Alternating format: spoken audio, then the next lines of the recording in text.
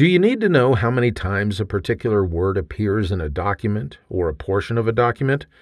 Well, here's a handy trick that will tell you the count using a tool with which you are already familiar.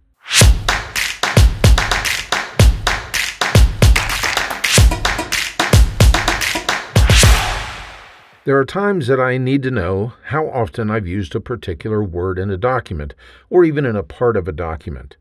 The word count tool, which is available over here on the Review tab of the ribbon, right here, that word count tool tells you the total number of words in the document, but it doesn't allow you to figure out how many times a particular word appears within the document. So it's not going to be of any help. We'll go back over to the Home tab of the ribbon here and look at ways that you can figure out how to find out about a particular word. One way that people often use is to go ahead and press the Control F key, and when they do, the navigation pane is shown at the left side of the screen. Notice that the insertion point is blinking within the box, and you can just type, if you want to, the word that you want to look for.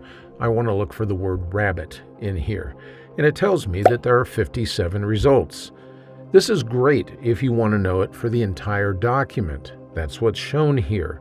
It's not so good, though, if you want to find out for a portion of the document. So, for instance, let's go back over to the document here, and I'm going to select these paragraphs right here at the beginning of the document, just on this first page. Notice it still says 57 results over here.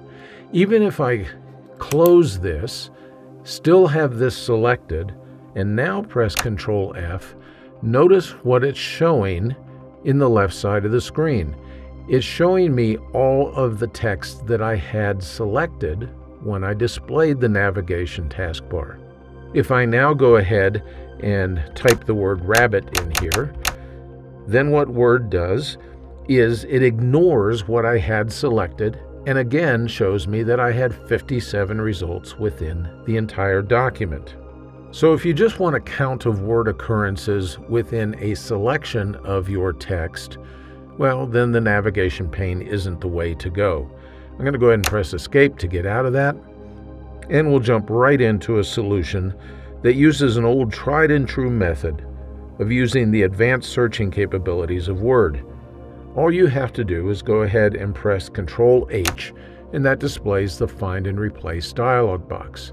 Now notice that the word rabbit is already in here. That's because we used it in the navigation pane just a few moments ago. I still want to search for the word rabbit, but right here on the Replace box, what I'm going to do is I'm going to type in two special characters.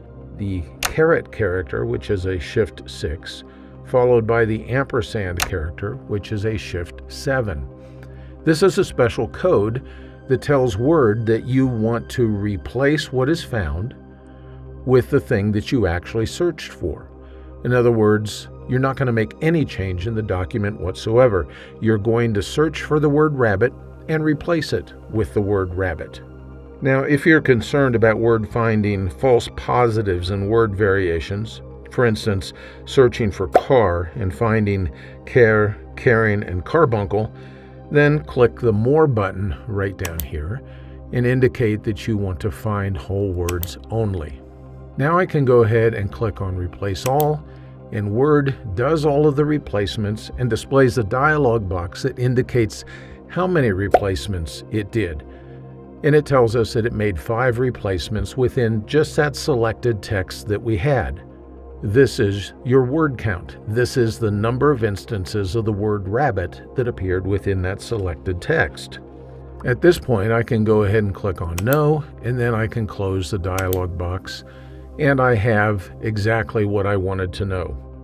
Now, if you're skittish about doing find and replace operations, make sure that you save your document before using this workaround.